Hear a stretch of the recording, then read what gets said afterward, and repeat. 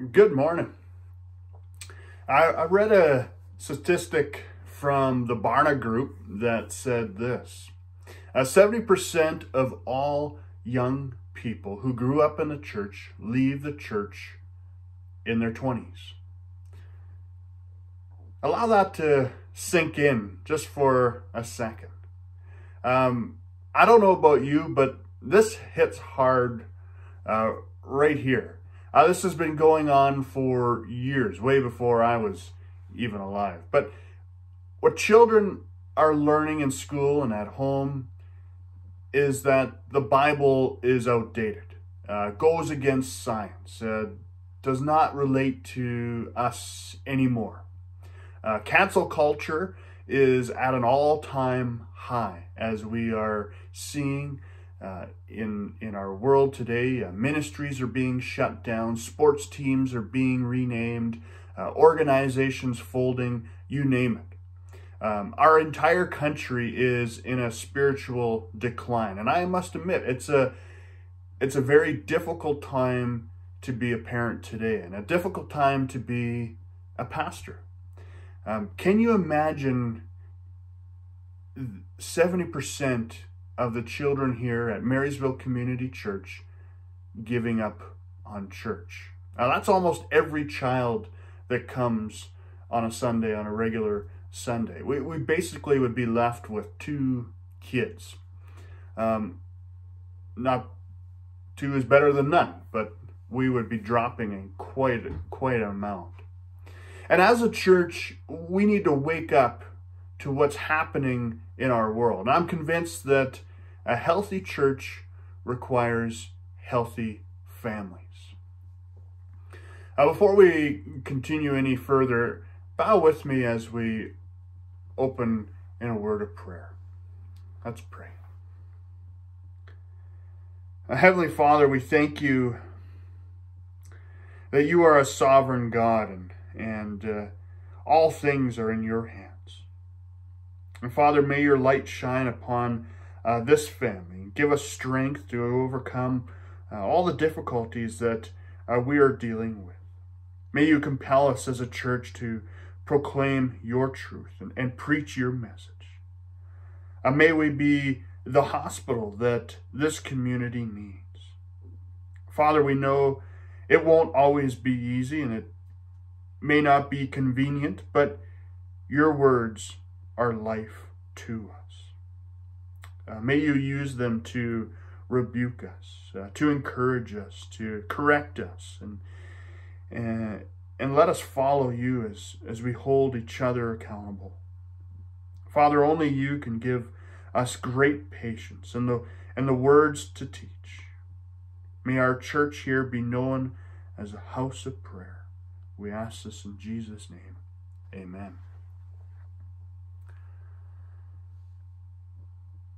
Well, whether you have children at home or not, all of this applies to us. And today I want to answer the question, what can we do to lead our families to be healthy church members or church goers? And I read a story about a pastor who asked a group of children on a Sunday school class this question: why do you love God? Well, there was numerous answers, and the children eagerly offered a variety of them, and such as, because God first loved us, and because Jesus died for us. Great answers. But the one that really caught the pastor's attention was, I guess loving God just runs in our family. Wasn't that a great answer to the question? Now the question comes back at us. Does loving God and loving his church run in your family? Today we're talking about family and loving God. It's our job as healthy church members to lead our families to love the Lord and the church that the Lord Jesus Christ died for and is the head of. A spiritual, healthy families make for spiritually healthy churches. And I want us to hear this as clear as day. Marysville Community Church will never be healthier spiritually than the families that make up this church family. And further, Marysville Community Church will never rise above the spiritual commitment of our families. Now, this is a challenge for all of us as we look to grow in our spiritual journeys individually and as a congregation, reaching out to the community. And we need to know where we stand before we can grow. Pastor Dexter James summed up the average North American church when he said this: people want to eat steak and potatoes when the preacher stands up to preach, but they find it hard to digest when they've feasted on cotton candy all through the week. He continued, there is little spiritual depth in many Christian families today.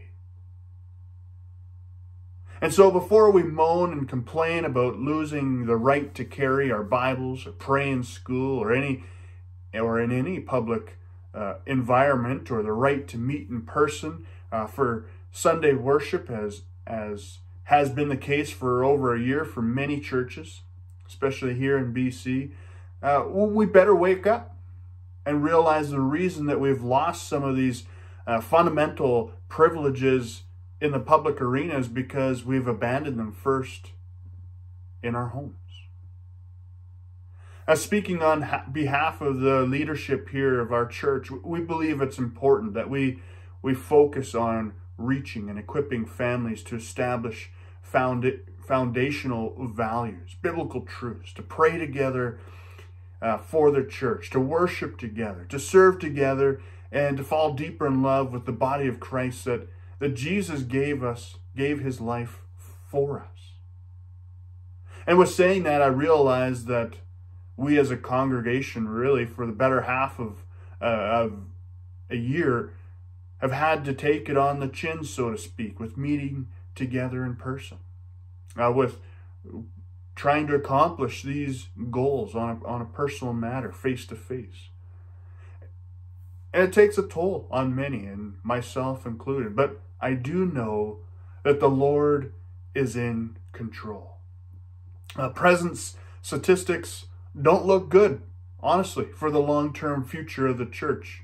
And yet God has turned people's hearts before, and I believe he can do it again.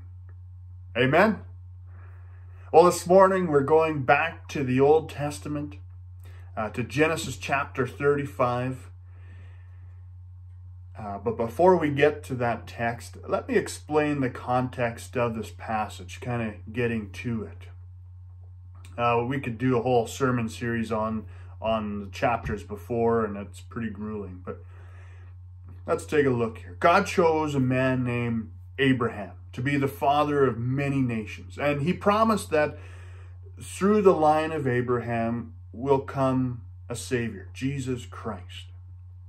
And so Abraham had a son named Isaac. Isaac had a son named Jacob. Jacob ended up having 12 sons who later represented the 12 tribes of Israel. Well, before you get to chapter 35, which is a little nicer chapter to preach on and read through, you come to some very difficult chapters, some very difficult passages. And we find that there are consequences of disobedience to God, from God, really, when we fail to follow his lead. There are lessons to learn here for us. Jacob's spiritual apathy and passive response in these chapters leading to chapter 35 leads to the abuse of his daughter, the unjust destruction of the city of Shechem. Sin leads to more sin. And yet God is faithful and just to work his plan, even in these dark times, situations, and it's the same for us here today. And this is clearly a traumatic event in Jacob's family. Probably all of us have had those types of events in our families. And so how do you even begin going about in fixing this? How can we lead our families to be healthy church members? Well, I think first off, we need to step back for a moment, recognize the fact that we do not live in a perfect world. We're not perfect by all means. And so our fellowship with the body of Christ is made up of all kinds of families, all kinds of individuals and sinners.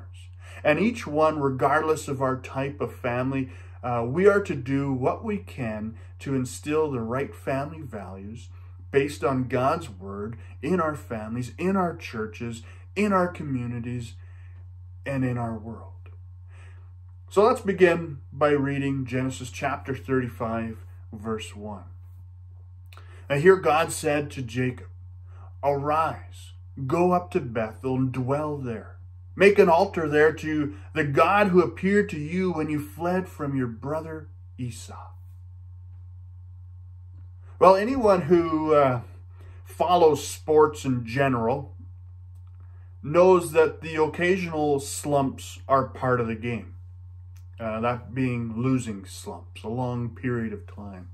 Well, that can even get into the Christian life if we're not careful. With a short overview of chapter 35, you may have noticed that Jacob was in a spiritual slump. You can go back and read through that later if you like. But if you've walked with the Lord for any time at all, you've gone through spiritual slumps where the Lord seems distant. You maybe have hit a plateau where you seem to get stuck. And usually you're not aware of it right away, but at some point you realize that you're not as excited about the Lord as you used to be. Now, you're still going to church or an online version, reading your Bible, praying, but you've lost your first love. Well, Jacob was there too. The trick isn't getting into a spiritual slump. I believe most of us have done that without much trouble. The trick is getting out. How do we start growing again? Well, we get out by responding obediently to God's word. And sometimes we must go back to the place we encountered God and obey God's calling. But sometimes our faith becomes weak and we get distracted. Sometimes we forget really how powerful and how good God is. And we forget the power of prayer. And we start to focus on how much on our own issues, our own problems, and our minds lead us astray from God. And we see here that God was calling Jacob to get up and to go worship him. And God here is telling Jacob to go back to the place where he spoke to him and changed his life. Go and worship me, God says. The place where Jacob was running for his life from his brother Esau. And this is encouraging for us. God wants us to come back to him and grow even after a decade of spiritual slump, say. Even after disaster like Genesis chapter 34. Even after we see the parable of the prodigal son, the father. He's always welcomes them back with open arms. His grace should motivate us to respond obediently to him. I might be stretching here, a little juggling, but I believe it goes together with pointing to a good example. Let's begin with the importance of the marital relationship and the spiritual life of the family. If you turn over to Ephesians chapter 5, verses 22 to 28, we have here really how the Holy Spirit inspired Paul. How the Spirit inspired Paul to teach how the human family unit is a parallel to the spiritual family union. Paul taught that just as Jesus Christ is the head of the church, in the same way the husband is to be the head of the family. And this implies sacrificial leadership, as Christ willingly sacrificed his life for the church. So the husband must be willing to sacrifice his life for his wife and family. And it applies that the wife should demonstrate a submissive response to her husband. And the husband should also demonstrate a submission to Christ and to the church, as the church is to submit to the leadership of our Lord Jesus Christ. And further, the children are to be obedient to their parents, because in his infinite wisdom saw the value in creating social order, and obedience to parents really is one aspect of that social order. And here's the truth. God will continue to call you back to himself.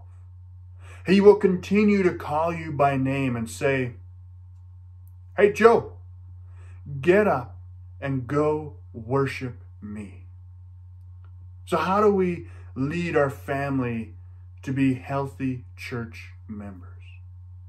Well, I believe obeying God's calling comes into play here. God intended to build all of society on the foundation of marriage and family. He did that for a reason, and that is revealed in the advent of Jesus Christ. Marriage is a living picture of the relationship between Christ and his church. And when that part breaks down, it mars the whole of man's existence. And we're seeing this at an alarming rate in society right now. When we look at Ephesians chapter 22 to 28, for example, this relationship between Christ and the church is based on the premise that Christ loved the church unconditionally and gave his life for her. The bride, that being the church, loves Christ back, and as an expression of this love, willingly submits to him because of the unconditional love that he has shown to her. And we must admit and identify and put anything away that hinders our drawing near to God. We must cleanse ourselves by confessing sin. And we must change our outward behavior. The way to get out of a spiritual slump is in response to God's grace. In response to God's grace is to obey what God is telling you to do right now. Well, let's continue to verse 2. So Jacob said to his household and to all who were with him, "Put away the foreign gods that are among you, and purify yourselves, and change your garments." When we look back in chapter 34, Jacob's two sons killed all the men in the city of Shechem. They took a bunch of their stuff. This included their idols of worship, jewelry that were used to worship their false gods. Now, Jacob's starting to smarten up here a little bit. He's calling them to get rid of it, to shower, to put on their best clothes. He's maturing in his walk. He's recognized his commitments to the Lord from earlier on in his life. And now he's kind of growing up in his spirituality. He's now instructing his family to live by them. He didn't do a very good job in the past chapters. You can see that if you read in more detail. But now he's starting to look to God. And we need to recall that in spite of our sin, our spiritual dullness, the Lord is faithful. And that he who began a good work in you will perfect it until the day of Christ Jesus. And Jacob here is telling his family to clean up, to change, to start a journey to Bethel, to worship God.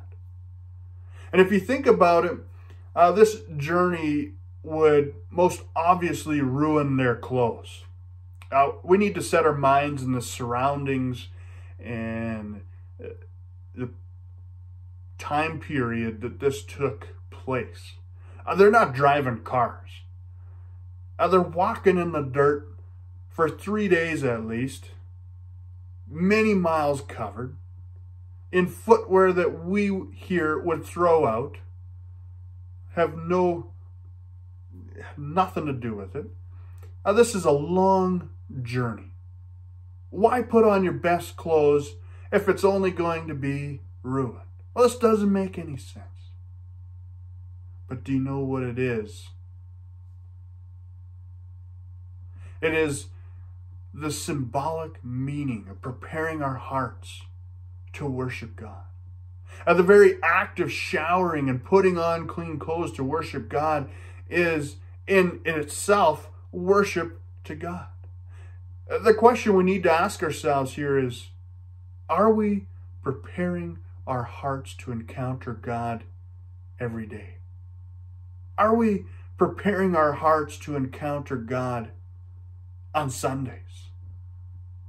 Yes, even when we're home alone, all by ourselves. The question again is our hearts prepared to worship in song, to meditate on the scripture? Allow the message to change us. And we know that our church is not the kind of church where you must dress to impress. You don't have to wear a tie. I do once in a while. Haven't on these videos, that's for sure. We simply want you to wear clothes. But there's a difference between one who comes in with their heart ready and one who comes in with a heart that's not ready. Jacob here, he's asking his family to change their ways. The way we act, the way we talk, the way we behave, the things that we post on social media. It has an effect on the people around us, our family, our children, our friends, you name it. Here's a thought from a friend of mine, Ron Salih. Says this: I may have political thoughts, and there is the possibility that some might even be correct. But they only concern temporal matters, not eternal truths. If we're blasting them into the public square by Facebook, Twitter, etc., it would convince no one and only serve to polarize, separate, alienate, and ultimately antagonize the other side. To what end? To get applause from like-minded partisans? It would only ensure that anything I had to say about eternal truth would be discounted and rejected by those on the other side of these temporal issues. Christians need to examine themselves on this, for they will give an account to their stewardship of the gospel. And so as a church and individuals, we need to be careful what we say and do.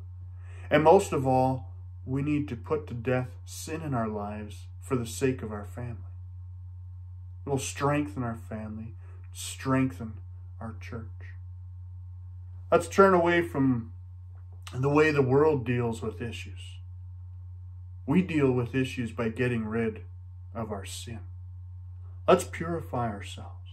Let's prepare our hearts to worship God. How do we lead our family to be healthy? We lead our families by example. Verse 3 says, then let us arise and go to Bethel so that I might make there an altar to the God who answers me in the day of my distress and has been with me wherever I have gone. The best way to teach your children about obedience is by living in obedience to the Lord ourselves. Then, if you reinforce that with biblical teaching, they have a reference point to draw from. Jacob was an example to his family. And like us, he wasn't perfect, yet God used him. And not only should the world see a godly example in our homes, in our marriages, but, and this is so vital, our children, our grandchildren desperately need to see a godly example in our marriages, in our obedience individually to God, as a pattern for our children's lives and for the sake of the gospel message. Our godly marriages, or if we're single, our lives point our children to the Lord Jesus Christ. Our obedient example models what a relationship with God should look like. How do we lead our family to be healthy? Well, we help them grow spiritually. Verse 4 says, so they gave Jacob all the foreign gods that they had, and the rings that were on their ears. And Jacob hid them under the terebinth tree that was near Shechem. Jacob's family gave up their false gods. Who buried them? Jacob did. The leader of the family did that. What is it that is going to help our children grow spiritually? Short answer, prayer and the Word of God. Obedience to God's Word. We may be required to give up what we're doing right now to put our family first and help them grow spiritually. Verses 5 to 7 says, and as they journeyed, a terror from God fell upon the cities that were around them, so that they did not pursue the sons of Jacob. And Jacob came to Luz, that is Bethel, which is the land of Canaan, and he and all the people who were with him, and there he built an altar and called the place El Bethel, because there God had revealed himself to him, and when he fled from his brother. How do we lead our family to be healthy? We worship God together. We see here that Jacob's sons messed with the wrong people, trying to make a wrong right. They were scared. I'm sure the whole family was scared. Yet Jacob gathered his family and worshiped God together. When the going gets tough, or better yet, when it's good, we need to meet with God's people and worship God. As Hebrews chapter 10, verse 24 to 25 says, and let us consider how to stir up one another to love and good works, not neglecting to meet together as it is the habit of some, but encouraging one another, and all the more as you see the day drawing near. Families are a wonderful blessing, but there's also responsibility and privilege. You have chores that you need to do, involvement that is expected from you. Allow your brothers and sisters to hold you accountable. We need that. And Jesus says, if you love me, love the people that I love. Do we understand the difference between being a guest or a family member in a home? Well, here's a couple of differences. A guest gets waited on, served. But there are privileges of a family member that a guest will never enjoy. We're not to be merely guests in our spiritual home. We are family. But family also has responsibility. When you as a guest get invited over for supper, you don't have to do a thing. When the meal is done, if you try to take your plate to the kitchen, you are seen as being helpful. But if you're a family member, you're expected to take the plates and get started on washing the dishes and clearing the table. Well, many Christians today need to take the transition from being a guest in the spiritual house to be a full member of the family. You have chores in God's family. There are things to be done. We're to be doers, but the payoff is wonderful. So here are some questions from our passage this morning. Are you putting your sin to death? Are you leading by example? Are you helping your family grow spiritually if you still have family at home? And even if they're not at home? Are you leading by example? Are you growing spiritually?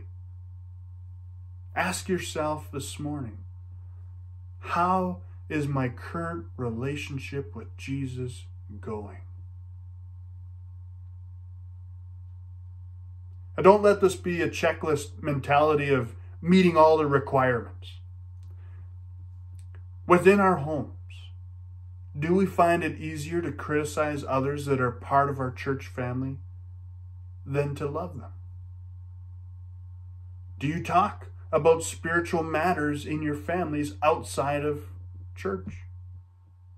Does your family see how much you love the Word of God? Do your children see how much you love Christ's church? Do you set the example by helping with the chores in your spiritual family, by serving in the church? Do you pray for your church and the things that pertain to the family of God with your family? When we look at this passage here this morning that we have gone through, and reflection coming out of a spiritual slump per se, doesn't guarantee that life will be rosy. Obedience doesn't mean a trouble-free life.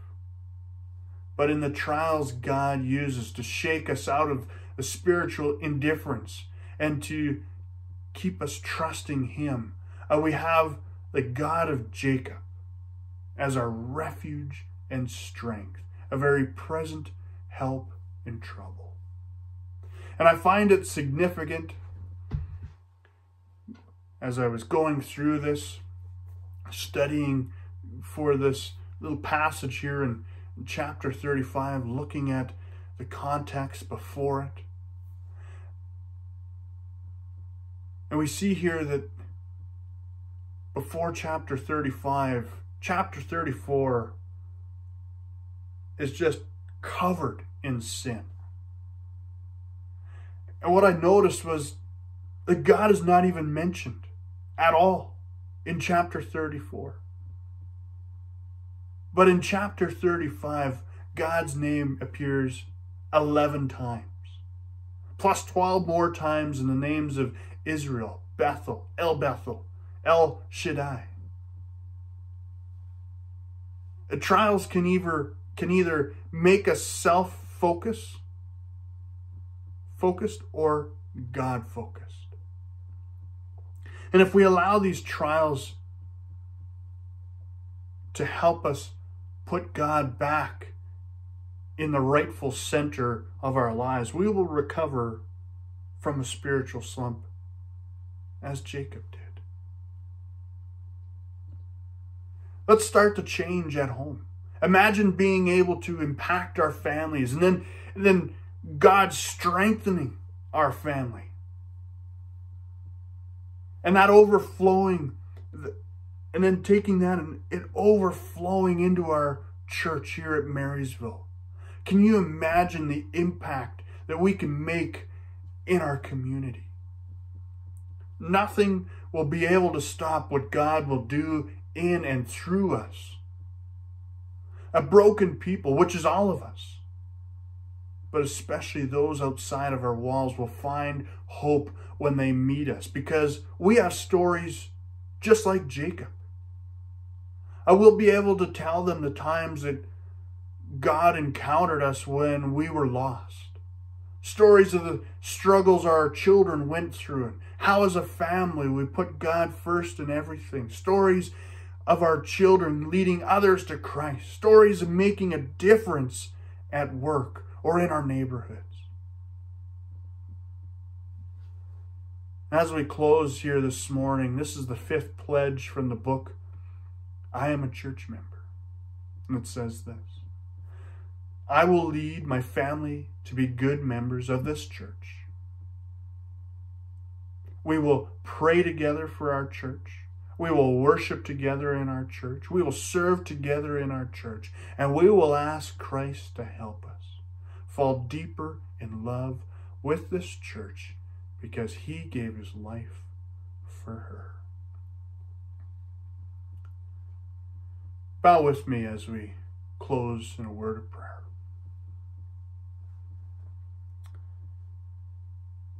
Father, we thank you for the example of Jacob this morning. Father, your word tells us that there is salvation in no one else, for there is no other name under heaven given to people, and we must be saved by it. Father, may you direct our hearts to understand the fullness of your character, your heart, your truth.